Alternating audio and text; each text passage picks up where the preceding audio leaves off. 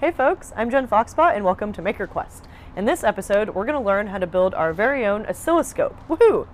So first of all, I guess it helps to kind of talk about why we would need an oscilloscope and what it actually does. So this is an oscilloscope. It's a very, very small one. What's really awesome about it is that it's like 20 bucks or so. And plus shipping and handling, so maybe $30 or $40.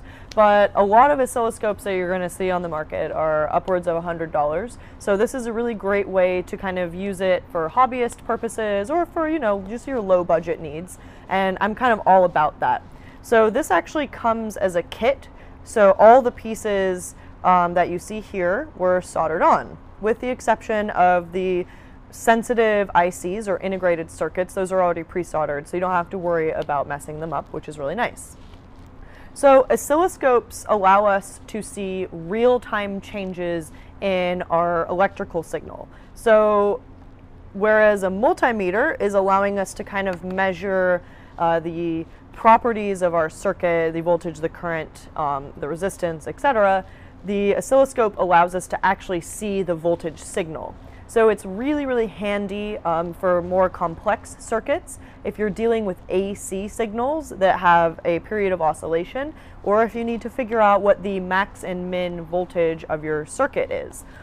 They're really awesome, and honestly, they're just a really great way to kind of get used to the different types of electrical signals and to play around with them at home. For only 30 bucks, what could go wrong? I'm going to show you the finished product and a couple of really quick examples of what you can use it for.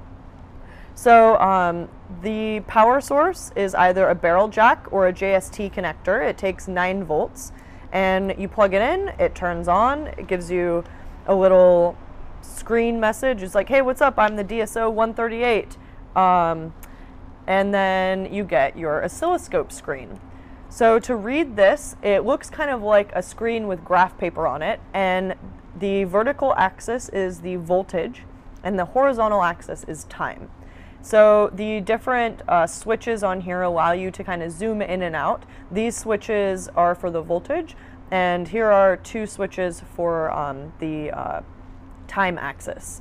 So right now I have it set to 5 volts and 1 second, which is pretty boring.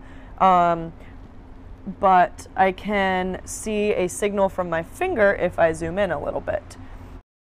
It's also really handy to check voltages across batteries or across variable sources, so sources that might be fluctuating, because you can actually physically see those.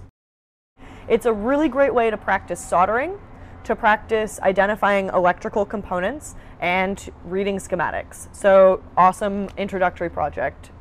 You can buy this kit from gearbest.com, and I've included the link in the video description below. And check out the tutorial in the video description below for a write-up on how to do this. And of course, please feel free to ask any questions. More? Oh, there we go. Haha.